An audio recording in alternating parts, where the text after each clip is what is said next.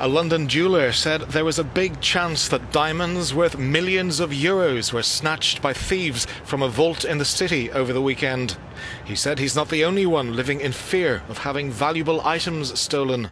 It's a big shock not only for me, for the whole people who's here actually. Because you cannot expect such things to happen in such a secure place actually, because it's so important not only to London, it's to the whole of Europe actually.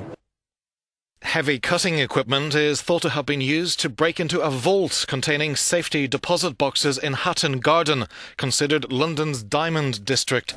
The same area was hit 30 years ago when armed thieves made off with around 80 million euros worth of jewels.